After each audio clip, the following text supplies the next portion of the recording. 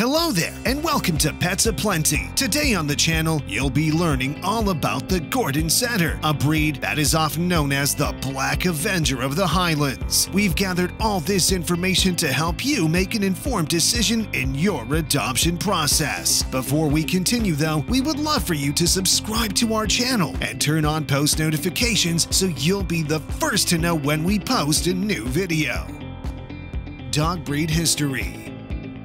The Gordon Setter's origins may be traced back to the 1600s. However, by the end of the century, the 4th Duke of Gordon had established his own recognized breed. For some time, the Duke was more concerned with how well his dogs performed than their appearance. Thus, his kennels lodged and worked setters of many colors, including black and white, red and white, and tricolor, known as the Duke of Gordon Setters. People in Scotland and other places in the United Kingdom desired a bird hunting dog that would set or gently lay down when it found prey. Different setter breeds emerged, with the Gordon being the heaviest and most suited to Scotland's harsh terrain. Alexander Gordon, the 4th Duke of Gordon, produced what was then known as black and tan setters. These dogs resembled the English setter at first. However, the addition of other breeds such as black and tan collies, bloodhounds, black pointers, and black setters shaped the current Gordon setter. The black and tan shape we know today developed later in the breed's history, most likely as a consequence of the breed's success in the show ring. The breed came to the United States for the first time in 1842. It was initially recognized by the American Kennel Club in 1878. In 1924, the breed's official name was changed from the Black and Tan Setter to the Gordon Castle Setter and then to the Gordon Setter.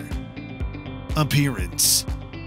Gordons, like other Scottish breeds, range from the small Scottish Terrier to the magnificent Scottish Deerhound, were bred to resist their country's harsh terrain and nasty weather. A typical Gordon Setter has a traditional black and tan coat with rich chestnut or mahogany markings on his sides and bottom of the nose, above the eyes, on the neck, 2 huge spots on the chest, inside the hind legs, and on the forelegs. He has long hair on his ears, chest, tummy, back, legs, and tail. The tail is short, with triangular feathering that gets consistently shorter toward the end of the tail. Gordons are the biggest and heaviest setters, with a huge male standing 27 inches at the shoulder and weighing 80 pounds, and females are 23 to 26 inches tall and weigh 45 to 70 pounds. Temperament. The Gordon Setter is friendly with family and well-known acquaintances. Still, it takes some time to warm up to newcomers. Gordon Setters, like other dogs, need early socialization to thrive. Ensure he's exposed to various people, sights, noises, and experiences while still young. Enrolling him in puppy kindergarten is a terrific place to start. The dedicated Gordon Setter is protective of his family, yet apprehensive of strangers, qualities that make him an outstanding guardian. Before adoption, always meet at least one of the parents to confirm that they have pleasant personalities with whom you're comfortable. Meeting the parent's siblings or other relatives is also beneficial in determining what a puppy will be like as he grows up. Puppies with good temperaments are interested and lively, eager to approach and be held by humans. Several variables influence temperament, including inheritance, training, and socialization. Socialization. Gordons are tender and affectionate dogs that live to please their owners. They're usually attached to their family and love to be with them, yet they're pretty content to be alone while their family's gone. The breed is naturally brilliant and quick to learn. Gordon pups benefit from early socialization and puppy training programs, which help them develop into well-adjusted, well-mannered companions. Gordons get along well with other dogs and cats if they're reared with them, although on some occasions they may be wary of unknown dogs. Gordons are devoted to and protective of children, but teaching your children how to approach and touch dogs, especially those asleep, is essential. On your part, constantly monitor any interactions between dogs and small children to avoid biting or ear or tail tugging on either party's behalf. Socialization ensures that your Gordon Setter puppy develops into a well-rounded dog. Exercise. Gordons were developed to be personal hunting dogs and nannies, and as such, they have a high level of endurance. Because the Gordon Setter is a dog with tremendous power, stamina, and endurance, anticipate many hours of daily dog activity, including strolling with some free running regardless of the weather. Dog sports may give mental as well as physical challenges. Ensure your Gordon is kept on a leash or in a securely gated area. The breed has a strong hunting drive and may reject your recall attempts if it spots something it wants to pursue. Participating in approved dog sports or activities is recommended, especially those that use Gordon Setter's stamina, scenting, and retrieving abilities. We advise that you keep these exercises half an hour before or half an hour after eating for some health concerns. With enough exercise and patience, the Gordon Setter becomes a great companion. Training. We all want our puppies to be of excellent behavior, not just with us, but with other pets and humans. For this reason, your dog must be educated to understand entire orders. The order comes, should direct it to come when called, help him recognize and react to his name, and obey the word no. He's polite and ready to please, but like any dog, he'll exploit loose leadership and become dominating, willful, and obstinate if not subjected to harsh, fair, and consistent training. Adolescent Gordon Setters may be quite a problem as adults due to their slow maturation and sensitive disposition. It will take thorough training to instill appropriate behavior and etiquette without squashing their loving, dignified character. The finest training is to give them a job, and the best work they can have is to spend time with their owner, whether they're being taught or having fun. This breed usually responds well to training, mainly when using positive reinforcement techniques. A puppy class may help your dog learn basic instructions. Rushing a Gordon Setter results in a confused dog who plays rather than performs. Ideally, training and socialization are meant to begin when your Gordon Setter is a puppy. This will assist in reducing its shyness towards strangers. The breed gets along well with other dogs, but may see smaller domestic pets as prey.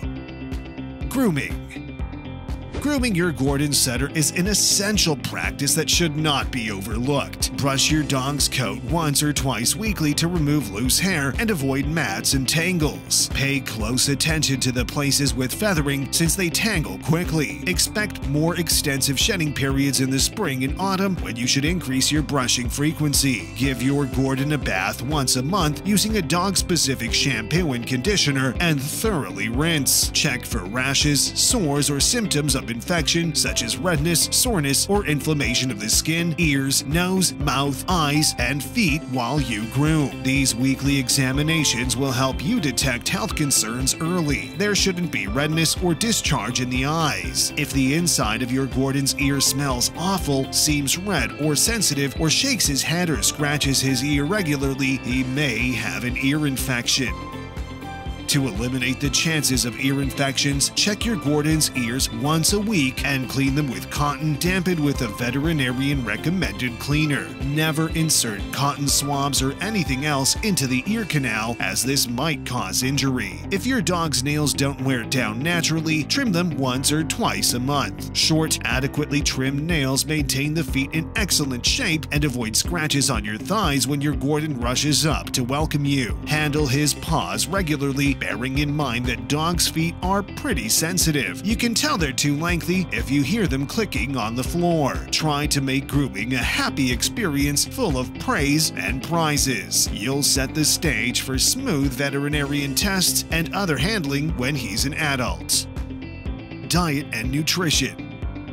Gordon Setters are large breed dogs, so in addition to having more enormous appetites, they also benefit from a different mix of nutrients such as minerals and vitamins. It's not suggested to feed the Gordon Setter a diet rich in protein of more than 26%, since this might cause health problems. In addition, sodium may be harmful, therefore always avoid foods with salt. A fiber level of at least 4% is recommended for firm stools. Feed high-quality dry and wet dog food and modest quantities of nutritious ingredients like chicken and salmon, fruits, and cooked fresh vegetables. The quality of the dog food you purchase matters considerably. The better the dog food, the better your dog. 2 to 3 cups of high-quality dry food each day split into 2 meals is the recommended daily quantity, although the amount of food your adult dog consumes should be determined by size, age, build, metabolism, and activity level. Keep your Gordon in excellent form by weighing his food and feeding him twice daily. Avoid taking your dog out for exercise for half an hour before or after eating, as bloating is familiar with this breed. This risk can be lessened by eating smaller, more frequent meals.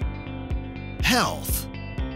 The Gordon Setter is typically a healthy breed. However, they are prone to certain illnesses and ailments such as hip and elbow dysplasia, progressive retinal atrophy, hypothyroidism, and gastric dilatation volvulus, commonly known as bloating. As a potential owner, it is vital to be aware of these potential issues. Hip dysplasia is a genetic illness in which the thigh bone does not fit securely into the hip joint. Gordons exhibit pain and lameness on one or both back legs.